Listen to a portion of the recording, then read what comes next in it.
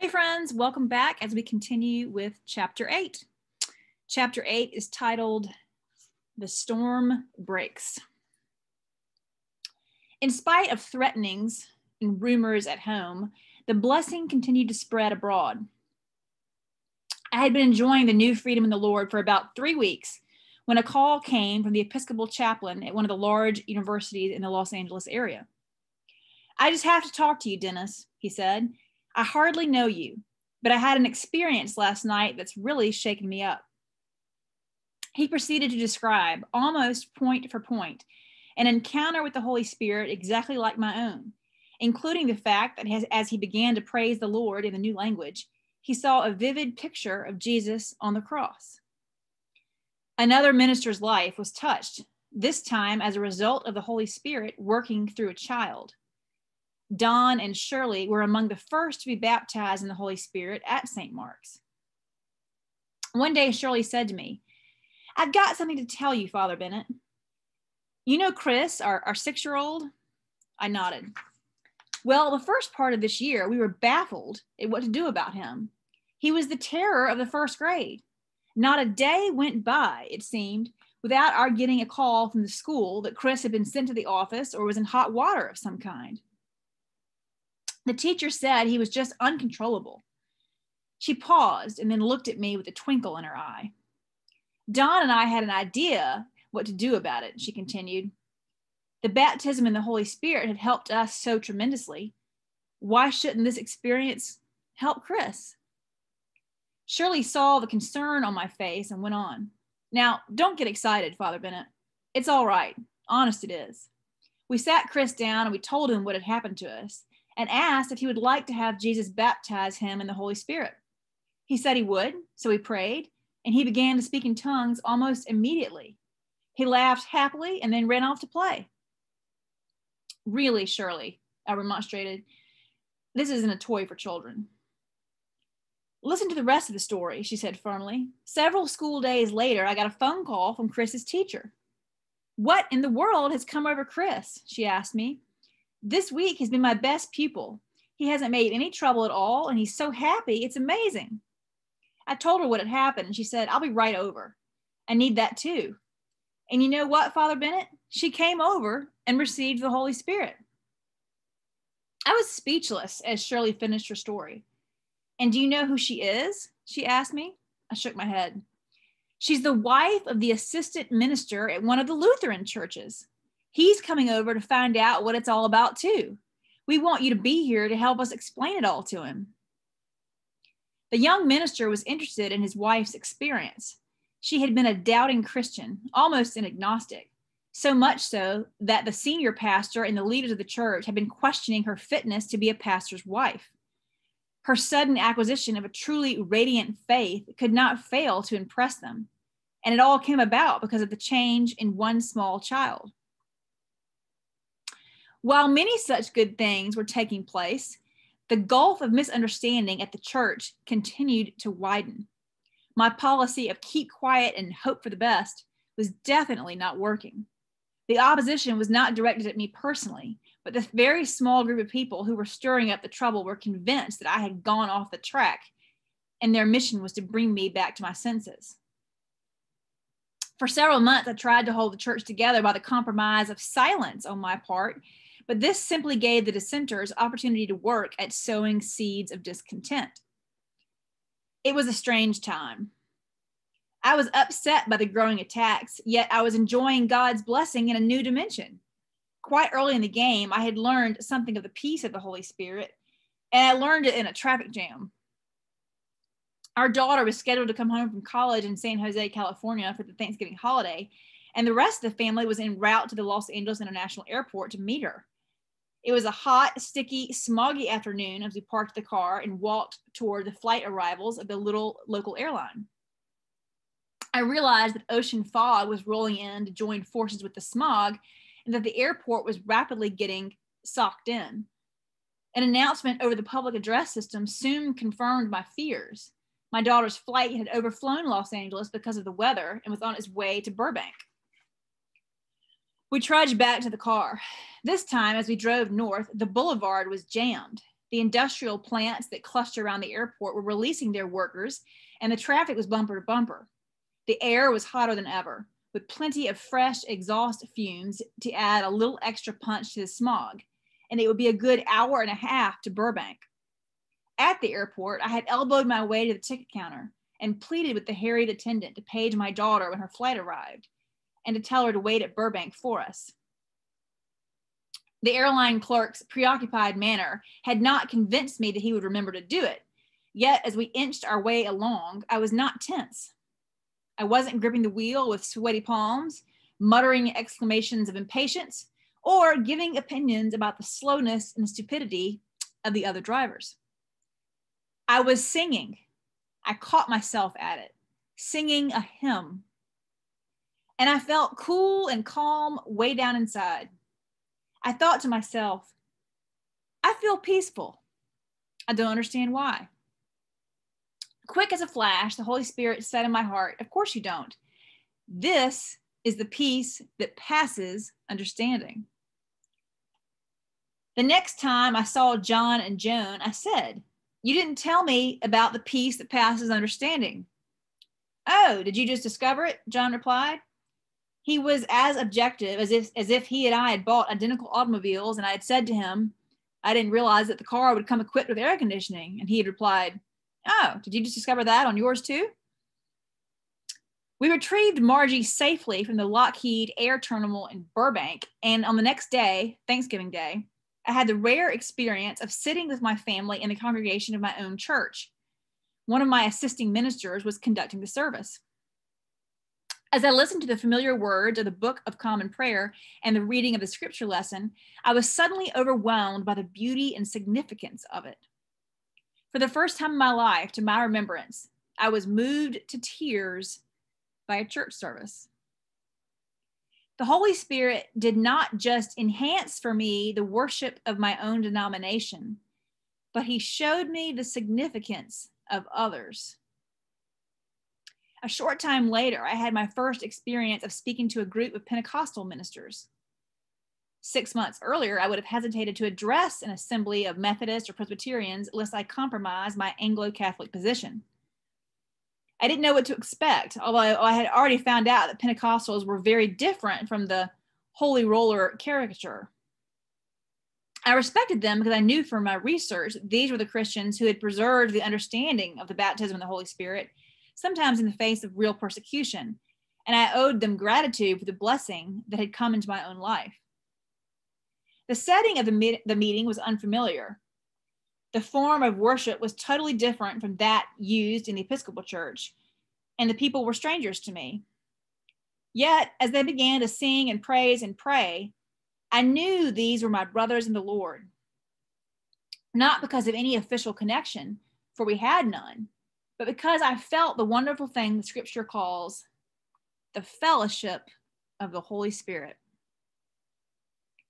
My talk to the ministers was well accepted. I was amazed at the strength of the bond between us and the Lord.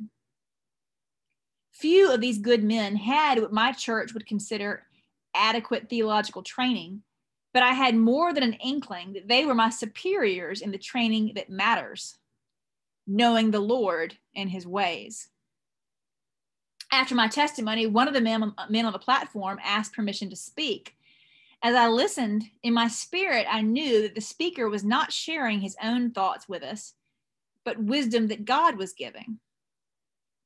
Father Bennett, we would love to have you join us, and there will always be a welcome for you in our churches, but we know this is not the thing for you to do. You should stay in your own denomination so that they can receive word of the baptism in the Holy Spirit, for they will listen to you where they would not listen to us. These words confirmed what I had already known in my heart, but it was surely the wisdom of God to underline the fact so well that day. Had he not, on the following day, I might not have been quite so sure.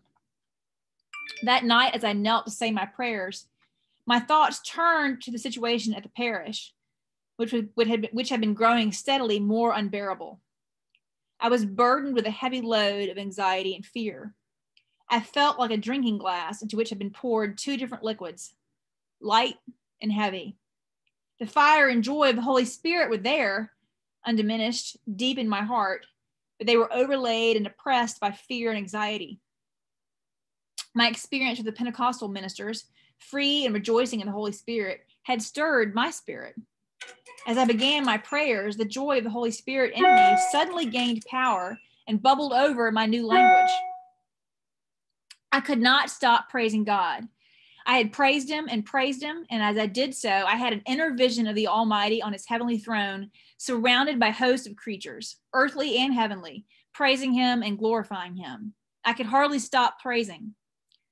What was even more glorious was that the praise went on through my dreams all night long. God had prepared me well for what was coming the next day, Sunday, April 3rd. On that Passion Sunday in 1960, I did what I should have done 5 months before. The Holy Spirit had at last got the point through to me. I'm not asking you to hold this church together. I'm asking you to tell what has happened to you. This isn't your church anyway. It belongs to Jesus. I set aside the preaching scheduled for the day, and I went into the pulpit at the 3 morning services and simply shared what had happened to me. I appealed to the people to dismiss the ridiculous rumors. The general reaction was open and tender until the end of the second service. At that point, my second assistant snatched off his vestments, threw them on the altar, and stalked out of the church, crying, "I can no longer work with this man." That blew the lid off. After the service concluded outside on the patio, those who had set themselves to get rid of the movement of the Holy Spirit began to harangue their arriving and departing parishioners. One man stood on a chair shouting, "Throw out the damn tongue speakers." Fortunately, even the most distressing events can have their humorous side. That morning, in the midst of the tumult and the shouting, one little lady, at least, was blissfully unaware. As she shook hands with the greeter at the door, she murmured, "It was a lovely service." The contrast was amazing. On one hand was the unreasoning fury of the opposition, while the people who had received the baptism of the Holy Spirit were quietly moving around, telling their story, faces shining with the love of God. They were pleased somehow, in spite of the confusion, that at last they were free to witness openly. As for me, I was appalled. This unexpected crisis was one too many. When one of my vestrymen, a leader of the opposition, came to me and said bluntly, "You should resign," I was ready to do so. I am often asked the question, "Why didn't you hang on and fight it out?" The truth is, I didn't have to leave. There is no way to force an Episcopal rector to resign against his will as long as he is not guilty of any moral or canonical offense. And even then, he's entitled to a trial. But I was tired of being put on the spot. I knew that the little group that had aligned themselves against me would fight me to the death, and it could easily turn into a court battle with much unfortunate publicity. It didn't seem to be the best way to proclaim the good news. In addition, I had a strong need to think it over. A lot had happened to me in a fairly short period of time. I did not feel that I completely understood it all. If I had the knowledge and the background, the whole matter that I have now, things might have been different, but I didn't. I wanted to take inventory, to sit down quietly somewhere and think and pray about it. So it was with relief that I said to the vestryman, "Okay, I'll resign right away." At the 11 a.m. service, I announced my resignation to an astonished and distressed congregation, and I walked away from the parish that I had served for 7 years. When I came home that memorable Passion Sunday, I found my wife waiting for me, her eyes shining. "Dennis," she said, "it was wonderful. We got to tell so many people what was really happening." At that moment, I didn't share her enthusiasm. I was still too shocked by the morning's events. But later, I began to realize the truth of her words. The phone and the doorbell began to ring as people came by to ask the question, "What is it all about?" We suddenly found ourselves free to talk. That night, there was a real air of impending victory when 75 enthusiastic Christians met for prayer and praise. They felt that if enough people at the church received the power of the Holy Spirit and found how beneficial it is, the parish might yet be united. Many people from St. Mark's and elsewhere came, and many were baptized in the Holy Spirit. Contrary to popular report, there was no split at St. Mark's. The opposition group was actually very small. The majority of the church had no idea what had hit them. My only dispute with those who created the furor at St. Mark's was that they really did not investigate carefully, but rather acted from prejudice and hearsay, a very human thing to do indeed. I didn't know what to do next, but I just tried to follow the Lord one step at a time. God continued to do great things. Louise, who is 83 years old, had been suffering for 10 years from a painful arthritis of the spine and angina of the heart. She was forced to keep to her bed most of the time. I had often called her at her little home. Louise had friends who had received the Holy Spirit, and one day, shortly after the blow up at St. Mark's, she said to me, I believe that all of this is happening is real. And I know too, if you lay your hands on me, Father Bennett, I will be healed. I laid my hands on her head and I asked God to heal her. I do not remember that I personally felt much confidence. In fact, I left the room after praying for her without even asking if she felt any better. About a week later, when I saw her at a prayer meeting, I asked, How are you, Louise? She replied, I'm fine, of course. Later that week, she came to our house and skipped around the front room. See what I can do, she chortled. A year after her healing, she wrote me a note saying she was still feeling just fine. She added that one evening her neighbor, 72 years of age, had locked herself out of her house. She's a bit crippled up, Louise said, so I climbed in the window and let her in. But I do get a bit tired sometimes, she said. 3 weeks after my resignation, on April 25th, the traditional feast of St. Mark, it seemed fitting that those of us who had been meeting regularly for prayer should fast and pray for the parish and its future. At the end of the day, we all met at the rectory and began by reading the evening lessons from the Common Book of Prayer. Oh, I said, as I looked in the lectionary, which is the list of daily Bible readings in the front of the Common Book of Prayer, the Old Testament lesson is from the Apocrypha, and I don't have a copy of the Apocrypha here, so I'll pick another reading instead. Can't you get an Apocrypha from your office? Inquired one of the women. I think we ought to read the lessons as they are appointed. It seems important somehow. I found an Apocrypha and I turned to the evening lesson. It was from Ecclesiasticus 51:13-22. Everyone listened dutifully as I read the first part of the lesson, which was a typical piece of wisdom literature, poetic but not too exciting. I read the 21st verse. My heart was troubled in seeking her, wisdom. Therefore, I have gotten a good possession. Then, as I read the 22nd verse, there was sensation. The Lord hath given me a tongue for my reward, and I will praise him therewith. How could the Holy Spirit have known and guided the compilers of that lectionary many years before to select a lesson for St. Mark's Day that would come through with such meaning to this little group of Christians? Marvelous are the ways of God. In amazement, we began to praise him. Many spiritually hungry people came to talk about and pray for the power of the Holy Spirit, which would enable them to live more effective Christian lives. We met in private homes. Since I was no longer rector of the parish, as an Episcopal priest, I would have been violating canon law had I held public meetings. The authorities interpreted our actions as uncanonical.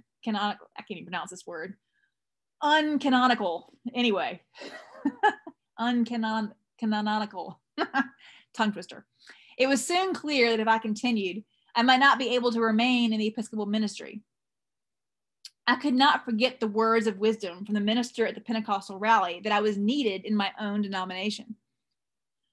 We wrestled with various thoughts of what to do next. I began to investigate what other leaders of the Episcopal Church thought about this renewing experience of our faith. Madeline, the church librarian, was an old friend of the then presiding bishop of the Episcopal Church, the late Bishop Lichtenberger. At her urging, he invited me to come and talk with him. I flew to San Antonio, Texas, and unfolded my story. I must have talked for more than an hour while he listened patiently and attentively and with obvious interest. When I finished, he said, "Dennis, there's nothing wrong with this. It's wonderful, but you know I don't have any authority to help you with your local situation." Even so, his interest and kindness encouraged me to carry my investigation further. Later in the month, a priest of the diocese, a friend of mine who had been quite interested in what was going on in my life, returned from a conference in the San Francisco area and said to me, "You know, Dennis, I shared your story with the bishops from Seattle and Portland, and they are not closed to your experience. Why don't you go and see them?" I determined to do just that. I had had some contact with both of these men before, and when I wrote them, each said he would be happy to talk with me.